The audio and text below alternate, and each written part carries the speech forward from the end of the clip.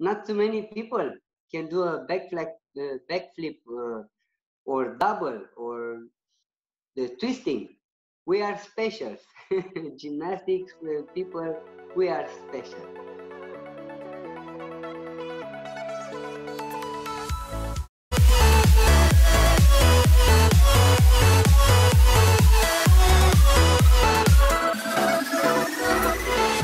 Hey everyone, welcome to the Roe Show, where we are going to be bringing you the ups and downs of life on the road as an acrobatic influencer. We'll be bringing on guests that are leaders of the industry so you can hear their stories and learn from their ups and downs. As I travel the world to new exciting places, I'll be having the hard discussions with our guests and touch on a wide range of topics from athlete development, business of sport, social media, and even philosophy of sport, and give you a full global perspective of freestyle acrobatics. And this week we have three-time Olympic medalist and complete powerhouse Marian Drăgulescu to talk to us about his training and vault mechanics. We will hear Marian's passion for the sport and a few thoughts on proper training mechanics. Alright guys, let's go!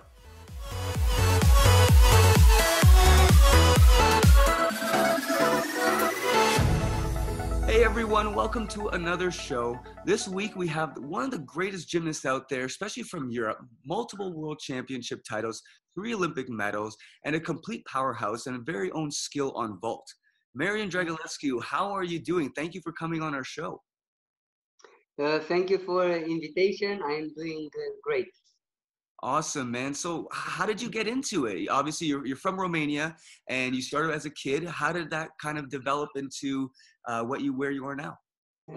First year was more like for fun, just playing around.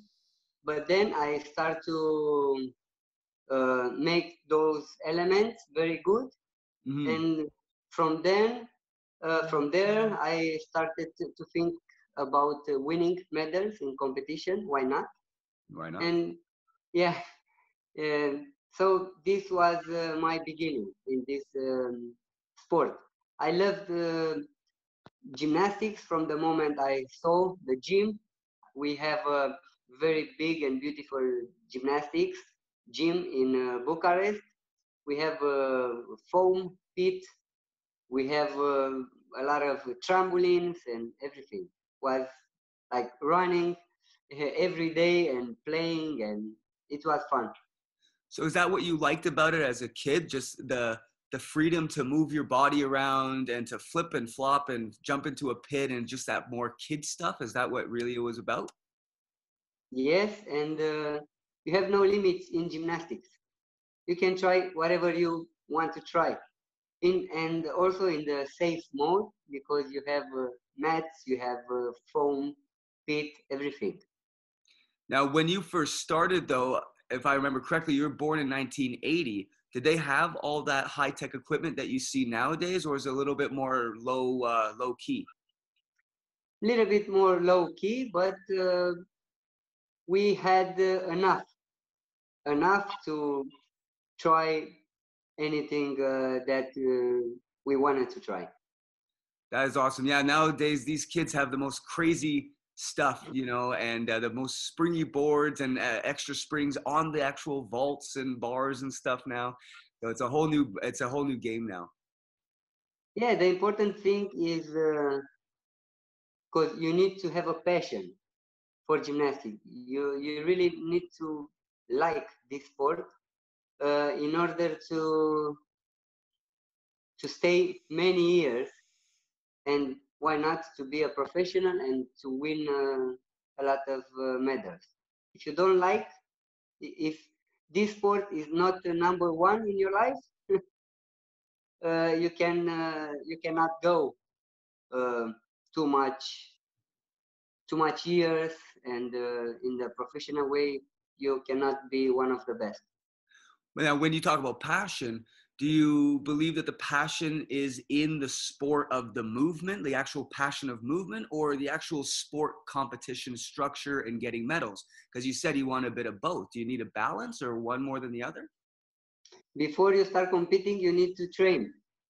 So you need to have the same passion also in training. Okay, so for you, it's if you want to train, then the competition's just next sort of way to show that you train. So you really got to enjoy the training, not the competing.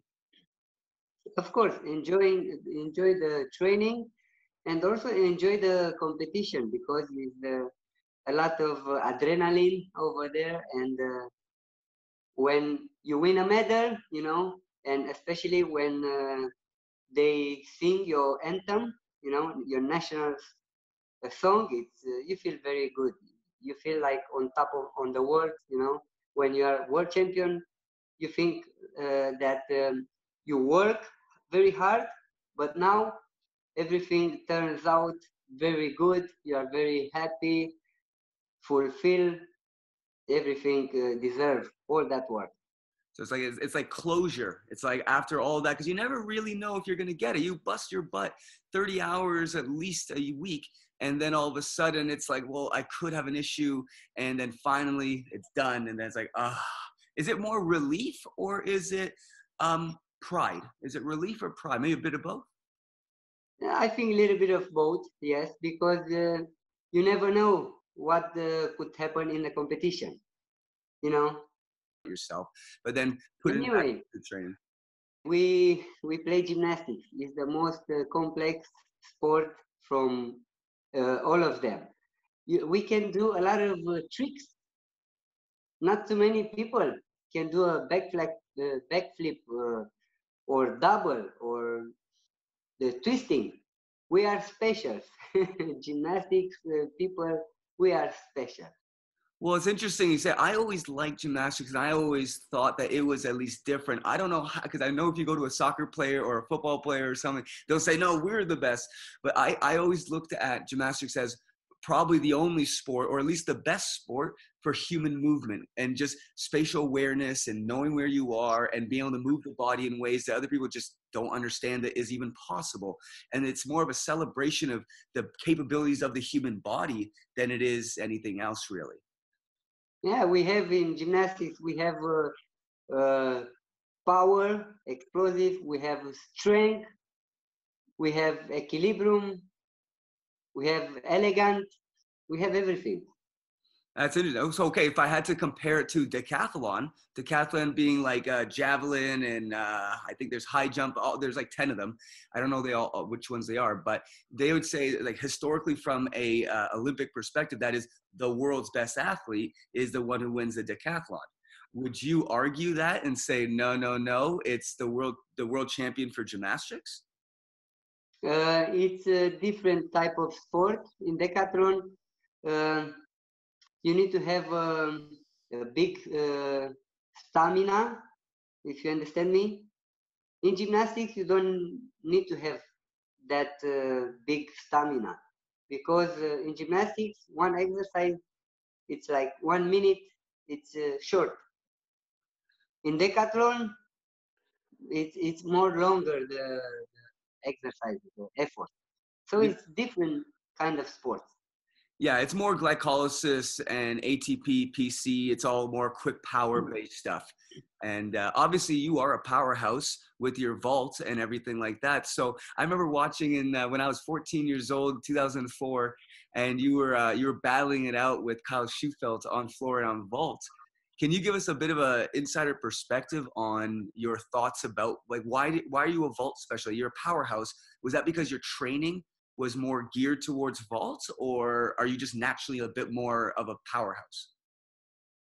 I think I am a natural power explosive guy, and I like adrenaline, and those two events, floor and vault, feed me with much adrenaline. Not from like the other apparatus, like pommel horse, rings. There is not such much adrenaline over there, and also not too much explosive apparatus like floor and vault. Well, yeah, because like high bar is more about swinging and timing and stuff like that. Rings is more isometric, kind of holding and showing control. And vault and floor, more vault obviously is just hit it as hard as you can and just smash that. And that's everything happens in 2 seconds. 2 seconds, yeah, it's very quick. 2 seconds, yeah. That's awesome. So did you do special training for vault, or was it the same as everything else? You're an all-around guy and everyone gets like an hour a day sort of thing, or did you put special time into vault? Now, yes, because I doing now only vault. I preparing for the Olympic Games. I am already qualified. But until 2 years ago, I used to do all around. I am all around European champion in 2004. So I used to do 6 events all the time. And now, So like you said, 1 hour each apparatus. and that was that what your training was like generally? 1 hour every day on 1 hour of everything every day? Something like that, yeah. That's, Between 30 minutes and 1 hour every each apparatus. and when you were a kid, when did you start? How old were you when you started? 7 years, 7.5, something like that. 7.5. And how many hours did you train at the start? Like, what was that like? Did they just pick you out of the group and say you're now doing 30 hours, or did you slowly build it up? How did that go? One coach came to my school, and that's the way I come to gymnastics, you know. And then we started, I think, twice a week trainings, and then I remember we did 5 times a week, only one training until 15 years old, and then I go to the junior Olympic team, and since 15 years old, I do 2 trainings a day, 6 days a week. Wow. Okay. So that's a lot of hours. Yes. Yeah, that's what it is, man. And I talk to some of these young kids, and they don't realize that's what it takes. You know, they see like all you kind of guys doing the big stuff and everything, and then they don't realize though, ever since you're 15 years old, it's a full-time job. Yes, but as a child is enough for one train a day. So they need to have fun. They need to learn new skills. They need to have faith in them, to be courageous, to try new and difficult skills. They need to pay attention to the details, to the technique, to the execution, because the technique helps you to do skills correctly and also to update skills. Let's say if you do like double back tuck, if you do it correctly, technique, you can learn double pike or double layout. The same with the twist. You do one twist correctly, it's easy for you to go to the next step, 2 twists, and so on. If you Because don't do it correctly, it's very difficult for you to, how do you say, to improve the skill. yeah, because it all builds on itself. It's not like when you do a triple back, it's somehow magically different than a backflip. It's just more of the same thing. And you just build it up over time with power as you grow and more technical awareness and all that. So it's not like these skills are all different. They're actually a lot similar, just sort of built on each other. And that's why you really need that good base when you're a young kid. And I think that's why you definitely want to play around. Like you said, get the passion for it, play, learn how your body moves naturally before you streamline it into competition. Yes, and one more thing, I saw many elements in gymnastics do it in different techniques. So it's not one technique for everyone. Every athlete can build his his own technique. You know, some people they are like very skinny. They have another technique. Some people they are like, I don't know, more how do I say it, more massive. I'm not looking like a Chinese like this. I'm a little bit heavier, you know. Yeah, yeah, So yeah. I need to how do you say, Adapt. to adapt. Yeah, adapt the technique on my body. So I learned a lot of uh, a lot of things about technique and about myself, watching the other gymnasts how they are doing it, you know. And I take a few things from one gymnast, and then I took a few things from another gymnast. I try it on myself, the techniques, the a lot of skills, and then I keep what was good for me and who are helping me to improve myself, and in this way I can go to the next level. That's very cool because, you know, I tell me if you have seen this. At least from my perspective, gymnastics, there's a lot of coaches that they look at biomechanics sometimes as it's a unified one thing. This is the way to do it. But in reality, the biomechanics only works for your body. It's biomechanics, right? So if your body is different, then therefore you're gonna have different levers, different weights, like you said, Chinese versus some huge, massive sumo wrestler. You know, these are all gonna require different applications, even though the underlying structure of the skill is the same. The skill is a skill, but the way you actually have to apply it, it really matters what the body type of that athlete is. Yes, yes, Yeah. that is correct. Also, you know, you mentioned it before. I invented an element in gymnastics. It calls Drăgulescu.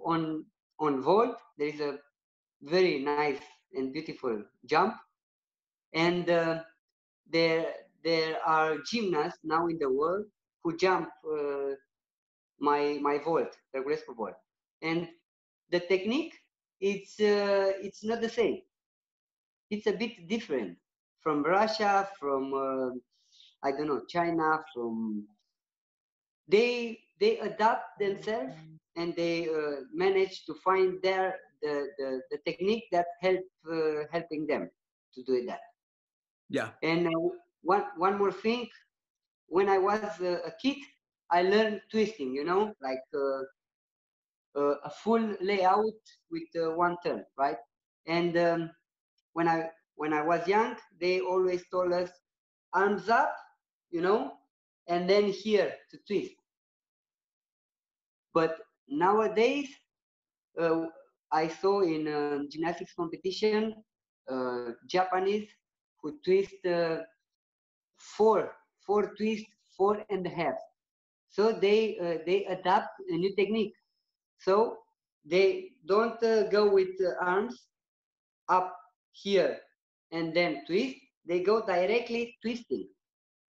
So you see, it's different technique, but they adapt to twist more for their body type, and Yeah. this is yes, it's very interesting. It is, you know, and I'm not sure if you've seen some of the new freestyle guys. They don't have their arms up at all. And they're adapting to garden trampolines and trampoline parks that don't usually have as good equipment. And they're starting with their arms down and swing them into a full or swing them into a quintuple full or whatever it is. And they are literally inventing new techniques because they're Yeah, not controlled by the culture that says, you know, arms always up, right? Because I was taught the same thing: arms up and drop the arm to twist. You know, that's what they always tell us, right? But these guys are saying, I don't need to do that. I can do back full with my hands behind my back. You know what I mean? And then that just throws all of your preconceived notions right out the window and says, holy crap, anything is possible. I just got to figure out what works for me.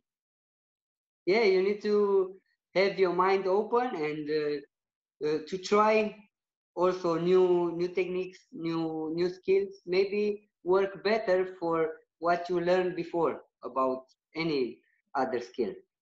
I agree 100%. You got to explore. And I'm hoping that the culture of gymnastics pushes forward with a bit more exploring rather than, you know, do this, then this, which is kind of still the norm because they still think that's the only way to do it.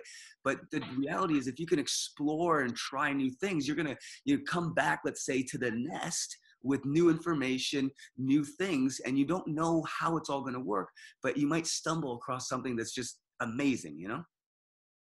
Yeah. And that is really cool. So tell us about your vault. So the Drăgulescu, it's a handspring double front half out. And so how did you go about process of making it an actual name? Like what's the rules for that to name it? You know what I mean?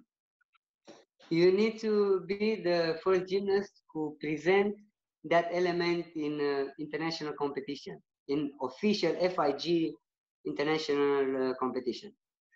That idea came to me in 1999, 100 years back, and came to me because I used to fall down many times in many competitions because I did a jump with a double front, and the landing I never was able to see the landing. So in competition with too much energy and adrenaline, emotion, I always open too early or too late.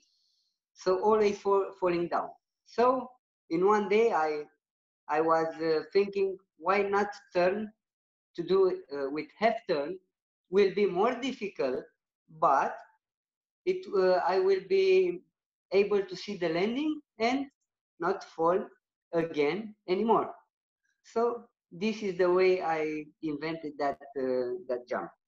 That is cool. So it wasn't like, hey, I just want to add more. You were actually thinking of it as a safety maneuver, as way as it's a kind of a paradox. So you're like, okay, I'm going to make it harder so I can make it easier, and Yeah, that's smart, very smart.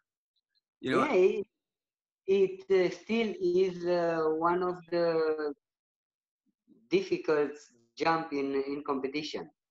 Only the best vaulters they can still doing that vault. When I started to jump this vault, I used to jump on the the old Pamel vault. The No, old no one, Pamel. Long horse the vault. long one, yeah, the Yeah, narrow yeah, one. I hate that. yeah. I used to jump on that So did horse I. vault. Yeah. Yeah, I hated that. and 7 years, nobody uh, was trying to jump my vault in competition. Nobody. But after 7 years, they start to find the secret and the technique, and they are start to jumping.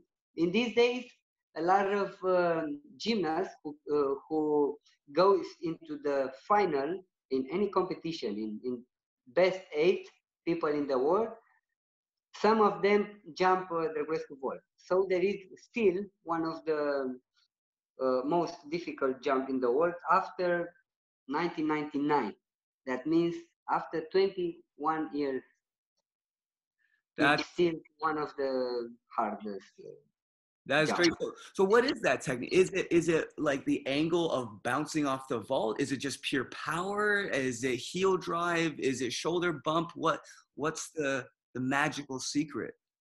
It's the power and the explosive, first of all, and the second of all, you need to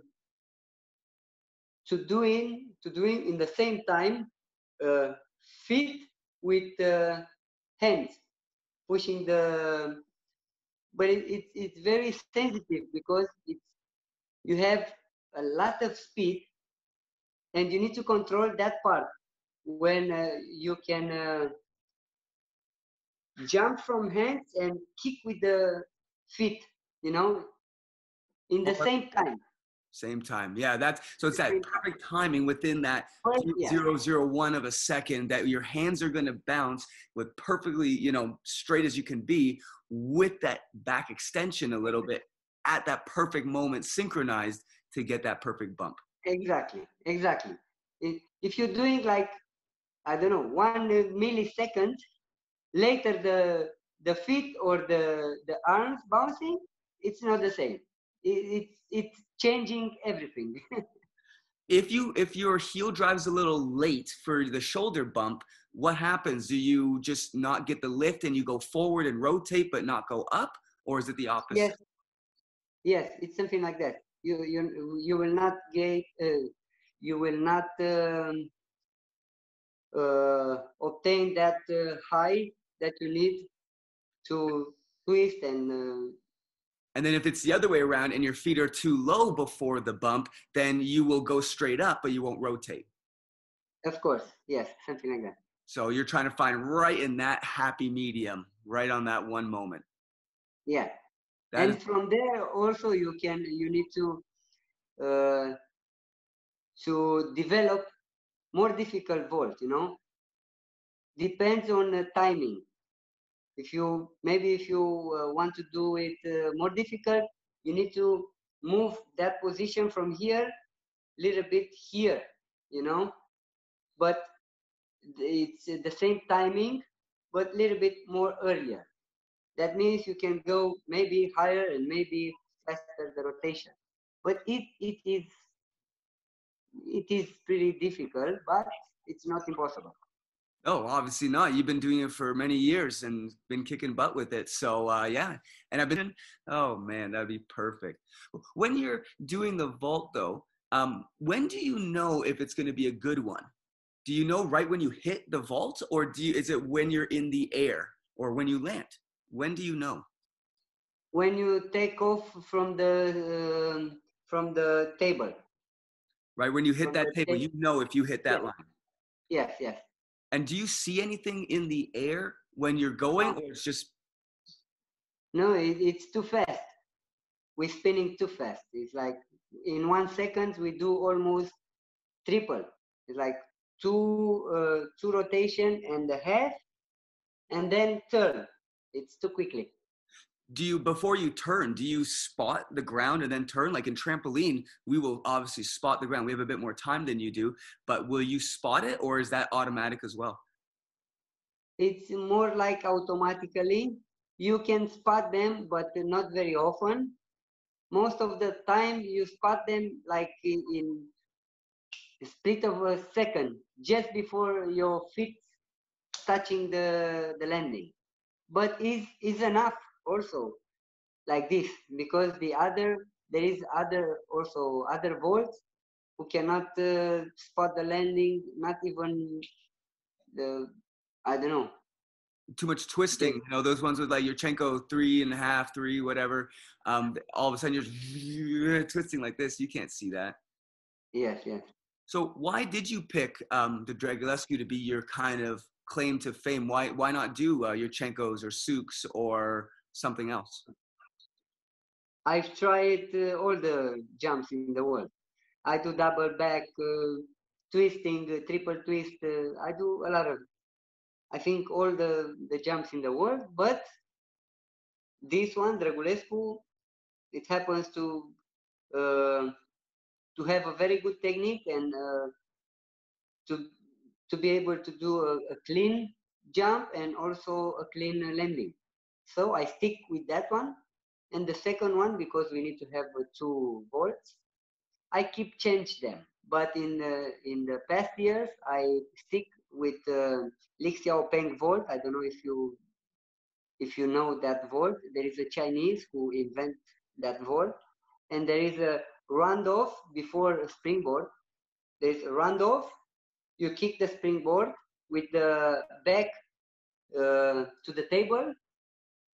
You turn, half turn, bounce with your hands the table, and then you do like one layout with double and a half twist.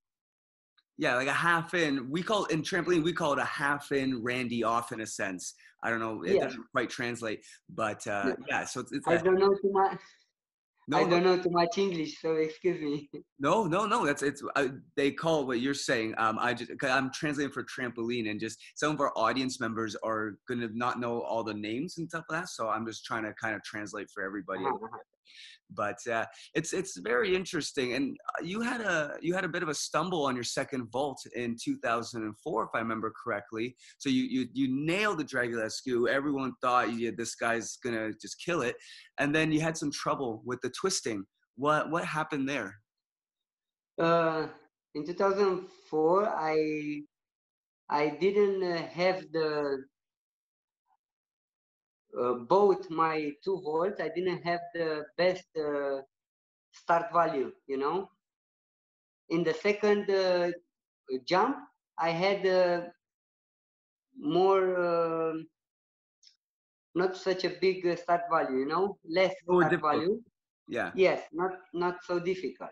And there was 4 gymnasts with the better start value than me. So I tried to risk. A week before, I tried to improve my regular vault and to do it triple twist.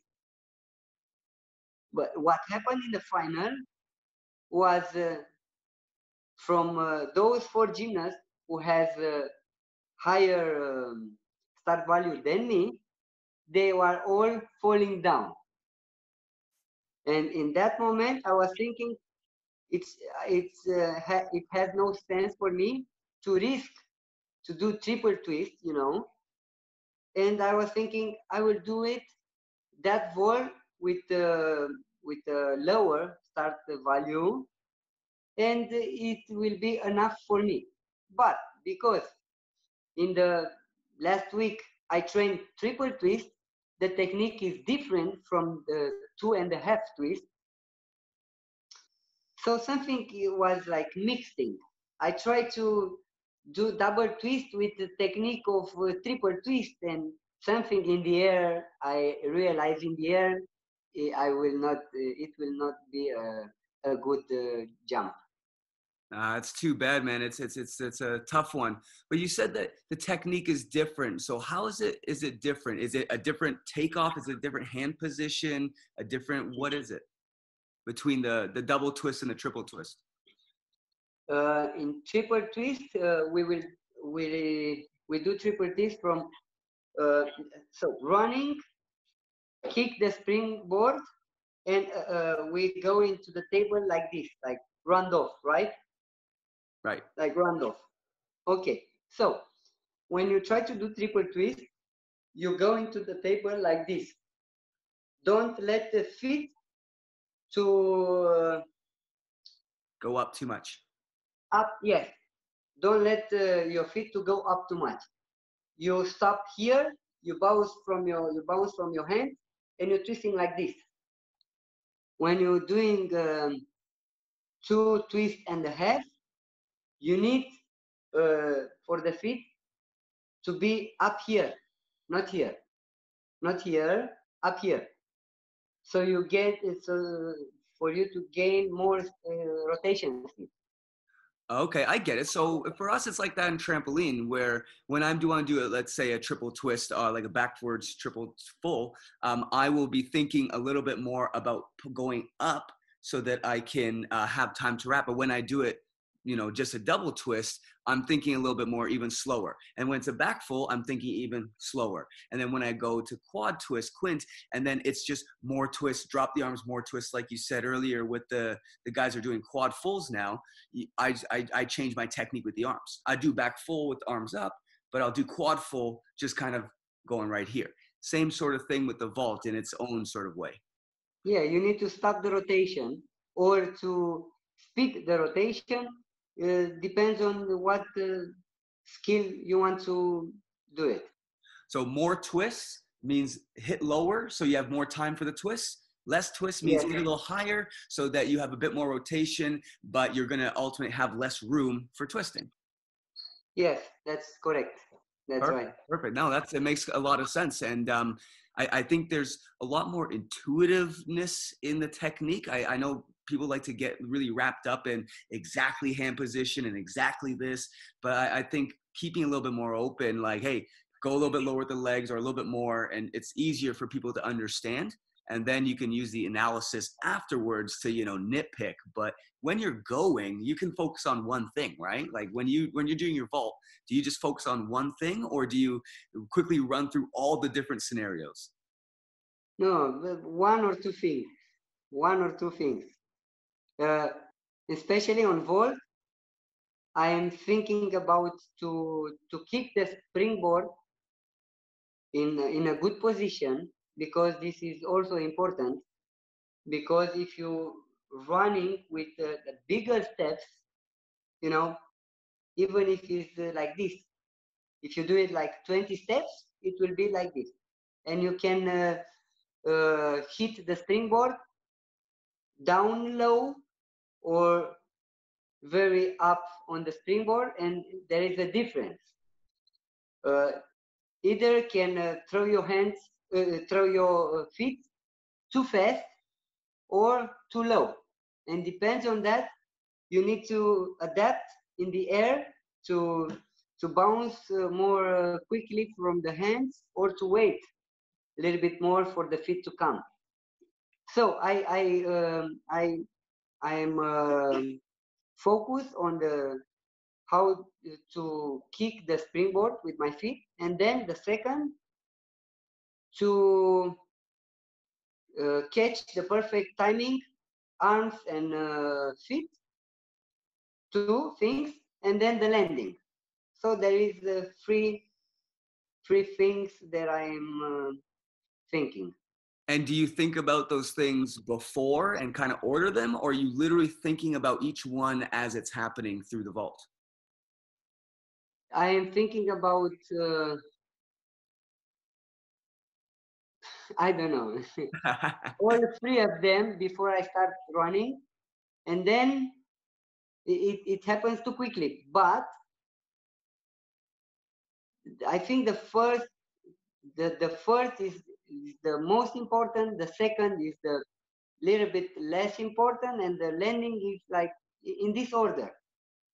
Because if you don't kick the springboard correctly, everything change, and you need to adapt in the air, and everything is not the same. So that's it. So you kind of rehearse your major points before. Then as you're going, you have an order of operations, we'll call it, based on what you know is good. If it's a bad day, you know you're having a trouble run up, or you're having a bad bump day, or whatever it is, you kind of order it in, and then you kind of just follow through with that as fast as you can, but generally probably focusing on the big one of the day. Yes. That is very cool. That's very cool. Do you do any mental training for going for it? Because for vault's so fast, there's no thinking happening. So this means that it's a lot faster. Like rings, you can think about one thing at a time and kind of go with it. But for vault, do you have any special mental exercises that you do that allow you to just kind of bang them out of the park when you need to? Is a lot of mental thinking, especially on vault, because if you want to do the most difficult skill in the world, to be number one, you need to practice it every day. So you don't have every day so much energy and power and explosive, and a lot of times, and you need to be very focused, to find the energy and the explosive to do it in those days. And then I do a lot of mental thinking, and I try to feel about all the moves from one skill, and I try to improve every move. Let's say this end, this bouncing from my hands from table. I think the possibilities, which possibilities that I have to improve this move. Okay, so I go and try to put a springboard and a high mat, and try to do like only this move. Then I work the landing. I will work only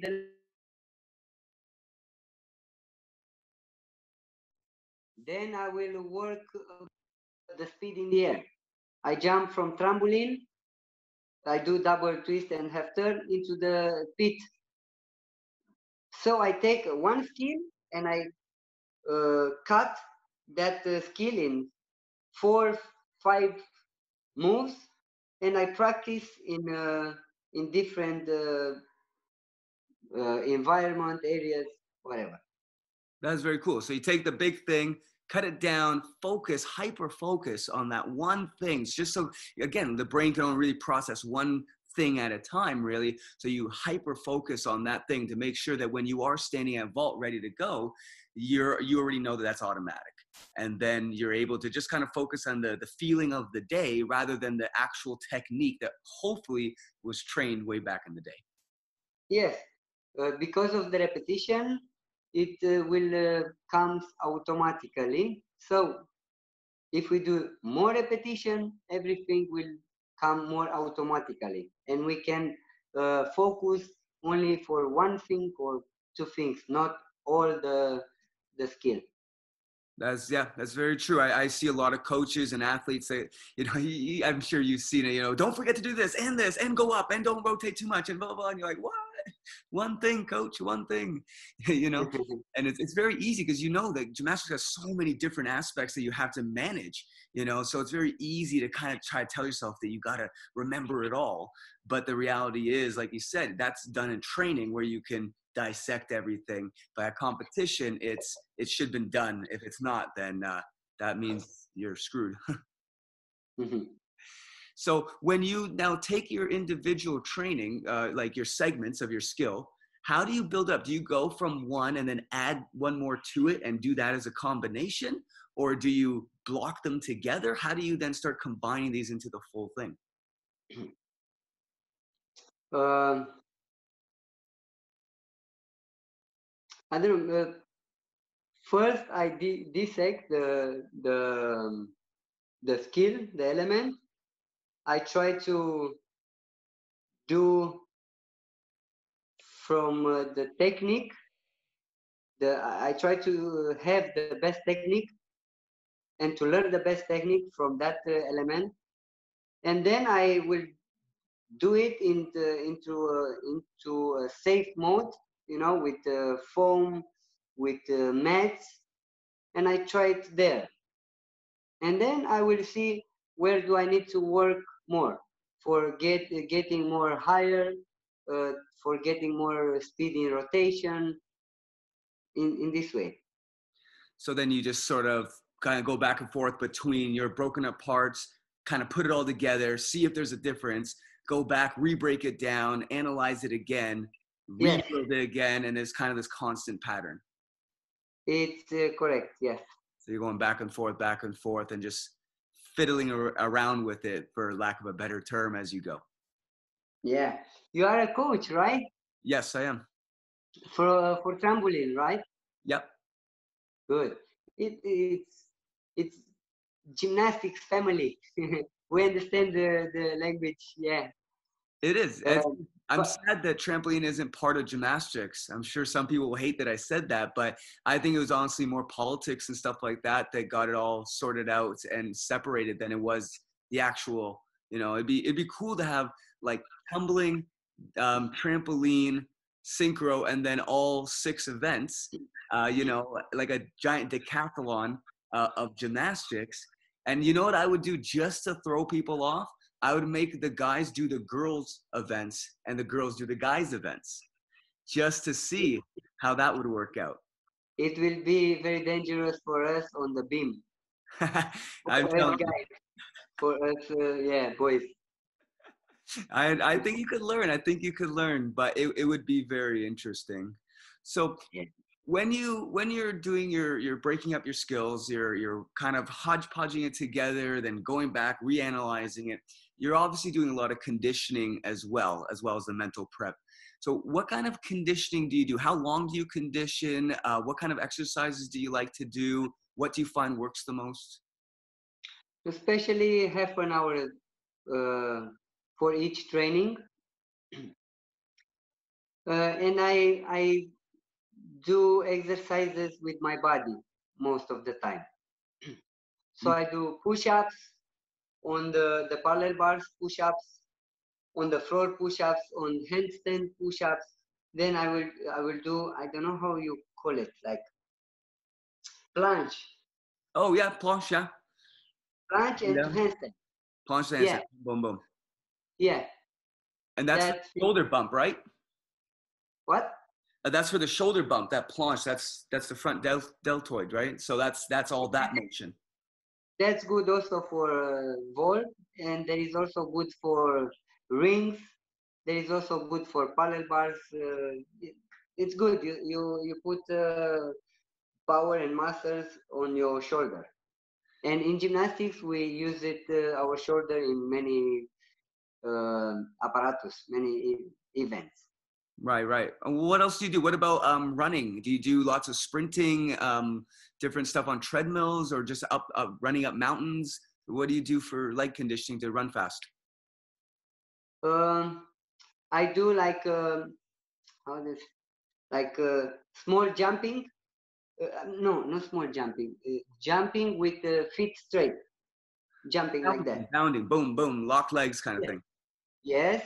Also with the knees up here, touch the chest, bouncing. I do squats, and I do also like running fast, pushing a big mat. Okay, like functional training, they would call that. Yes. That's cool. But do you have the roughly the same conditioning program from month to month, or do you always change it up, even though you focus on the same muscle groups, or how do you do that? Depends on the period of year. Depends on the competition, because before competition, you don't need to do such a big, I don't know, and heavy volume and all that. Yeah. Yes, you need to be focused, and you need to be doing exactly what you need for the competition, not more, because you need to have your body rest and in good power to compete in the best shape. Yeah, so you're basically doing the periodization in Yes. English we call it periodization, where it's you basically know that you're loading for an event, but when the event comes, the week or 2 weeks before, you kind of drop it down a little bit, make sure that your body is more of a technical training and balance, coordination, mental training, all that. But then right after a competition, you might take a week break, but you're hitting it hard, and that's where you're doing your max 1 RM, 6 RMs, stuff like that. Yes. That is very cool. And what about flexibility? Does flexibility take away from your power, do you think? Because there is a balance there. If you're too flexible, then you can't contract as fast. But if you're not flexible enough, you could get injuries. What do you do for flexibility? I do 2 trainings a day, so my body is pretty flexible. Of course, I don't have flexibility from when I was 7 years old or 10 years old. I put more muscle on my back, on my shoulders. I cannot do many flexible things, but for what I need to do, I am still very flexible. So you believe in just optimizing flexibility, make sure that the muscles can work and stretch where they need to. But if you don't need to be in that specific position, like hyper splits or anything like that, then you won't train that. Yes, you can. It's difficult to train because if you want to have a strong back, especially on vault, and you need to quick kick with the feet, and there 2 moves in split of a second: kick and then tuck, and this is very fast. If you have a big mobility and you don't have a lot of muscles on the back, you cannot do this. So if you build big muscles on the back, you cannot do too much flexibility anymore. It makes a lot of sense. It's what we learned in university and what I've been applying. I get my athletes, my rule is that you have to have flat splits, and then everything else is just whatever it needs to be for what you do, and that I leave it at that. Yeah. And what about like cross training? Do you ever like throw in some random I used to do some wrestling and stuff like that. And there's coaches that do a little bit of MMA, like mixed martial arts, just to change up the program. Do you ever go out and just change it up and try something different? Mm, we used to play football in the gym, just to warm up. Yeah, we used to do that. Yes. What more? We jump in trampoline. What In can you do on a trampoline. trampoline? What?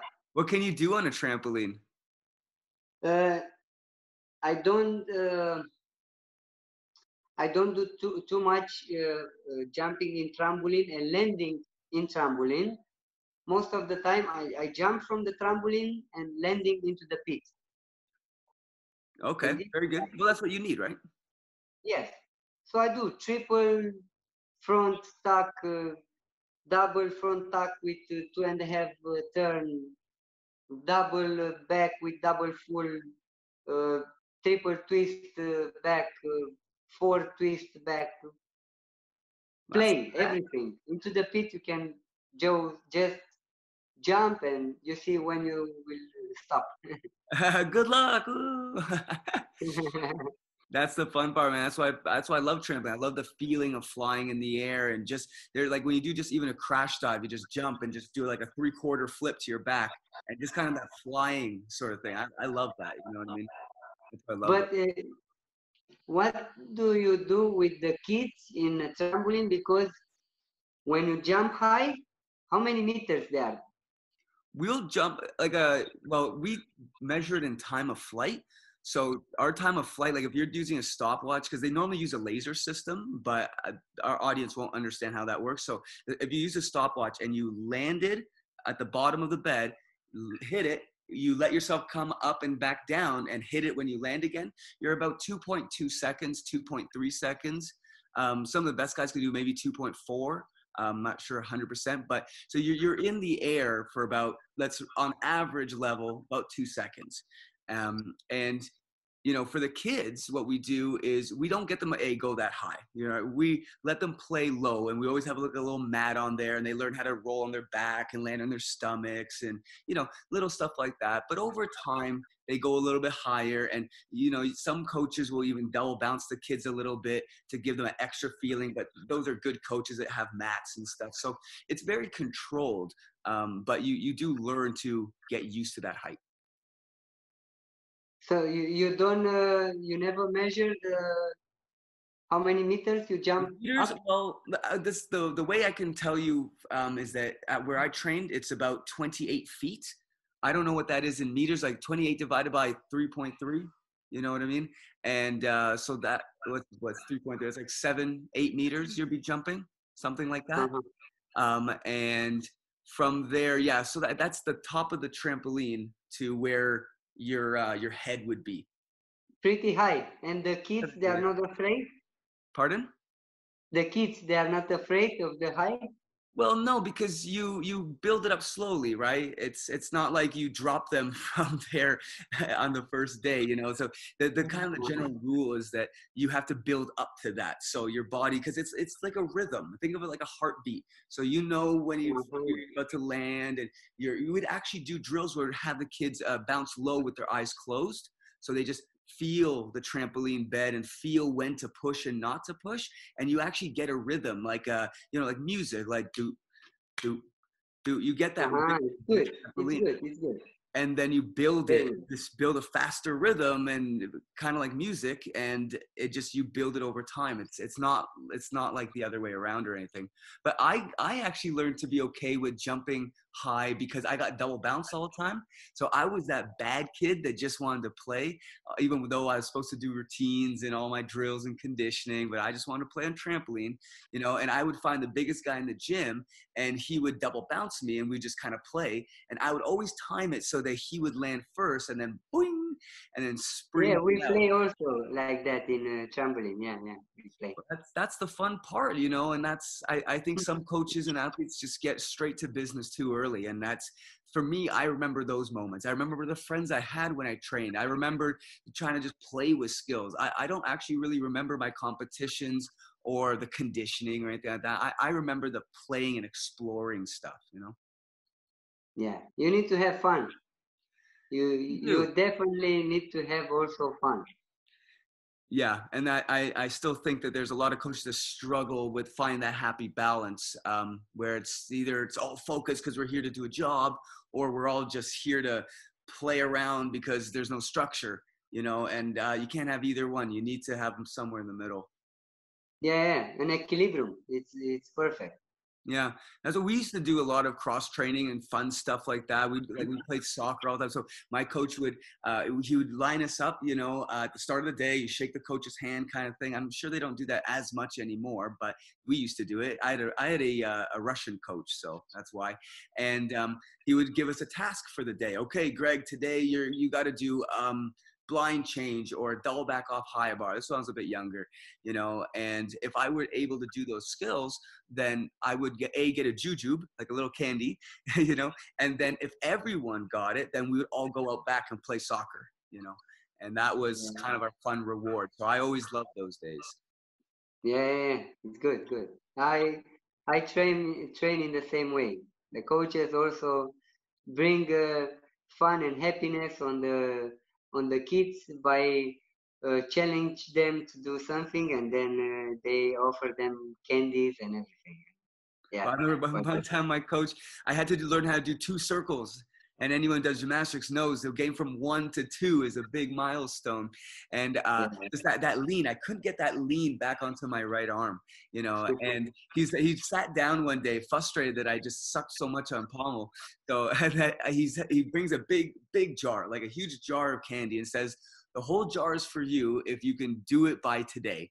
And he just sat there, arms folded, waiting for me. And I just over and over and over. I never got it.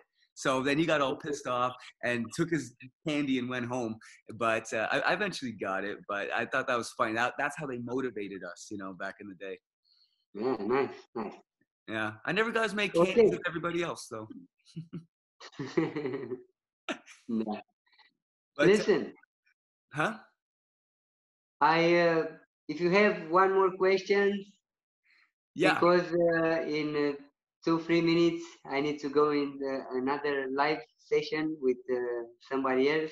Nope, I understand. Okay, so real quick then, before you go, can you tell us a piece of advice that you'd give to any young gymnast that you think is starting gymnastics, thinks that they want to do it?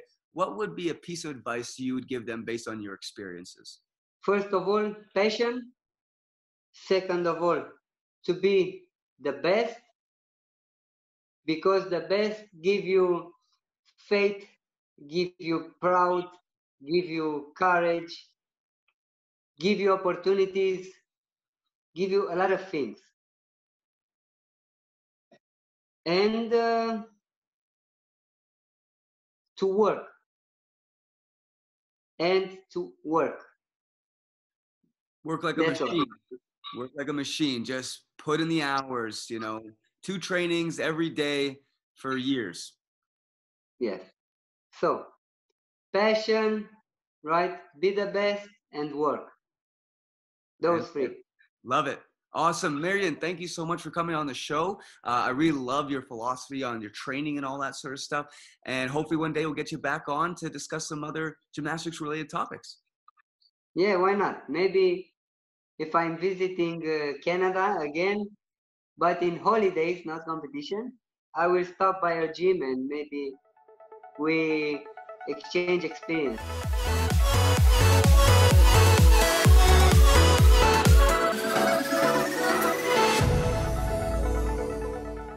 Well, I hope you guys enjoyed and learned a few things.